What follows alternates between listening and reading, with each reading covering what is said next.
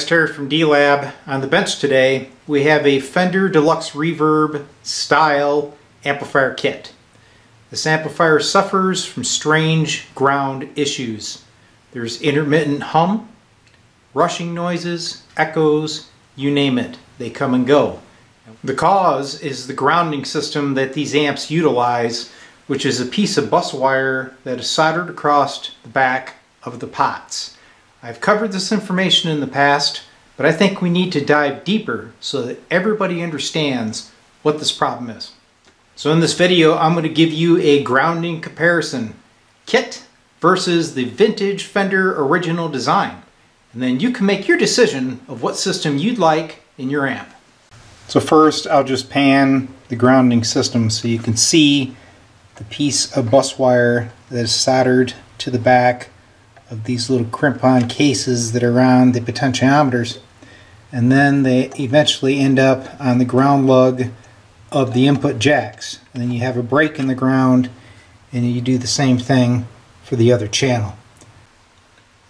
So what we'll do is focus on one potentiometer, and now we'll demonstrate the typical kit amp configuration ground stack up, meaning what does it take for that eyelet ground runner to get to that bus and eventually be grounded to the chassis. Let's go. So we'll start with the typical kit amp configuration, or ground stack up. So let's begin with the main chassis. Then you mount your potentiometer to that chassis, but in between the two is the star washer. And if you remove the star washer, you'll see this brass threaded part that's actually pressed into another piece of metal. Then you've got 4 fold over tabs which hold the rear dust cover on the potentiometer. So we've covered the stack up of mounting the pot to the front chassis. Now on the rear of the pot, you need to clean an area of these dust covers, solder your bus wire, and from there the eyelet little runners come up and solder to that, and so do your resistors for tone controls.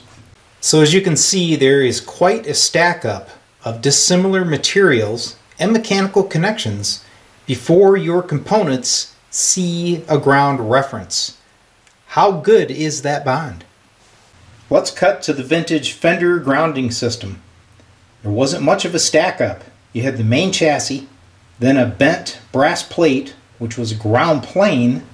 That plate had pilot holes for the pots to mount through. All the eyelet runners, controls, input jacks, and resistors soldered direct to that plate. It was very simple and effective. Alright, so here's the game plan.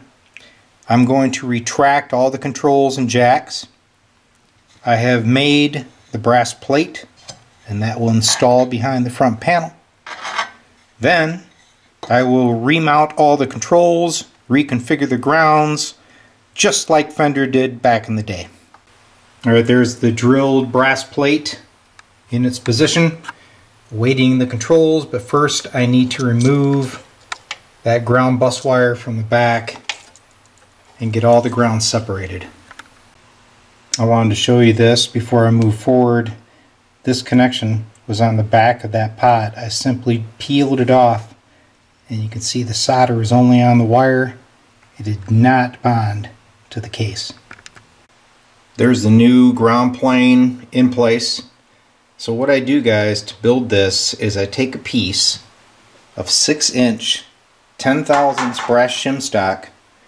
I slice that and make it 3 inches wide, make the bend, I push it down into the chassis and clamp it, and then I take a drill and I use the chassis as a template to get all the holes exactly where they need to be. Also down here in the corner behind the input jacks, the brass plate is soldered direct to the chassis. I also cleaned up the input jack resistor configuration.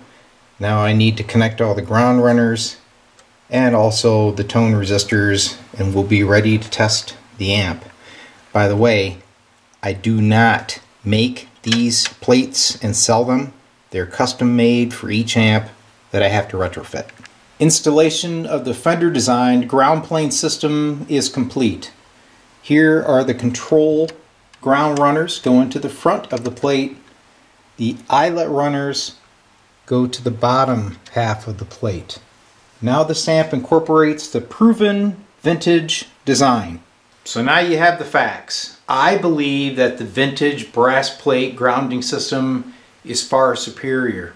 And if you weigh out the amount of labor it takes to install that bus wire and all the connections to it, you're better off to spend a few bucks on some shim stock and do it right to begin with.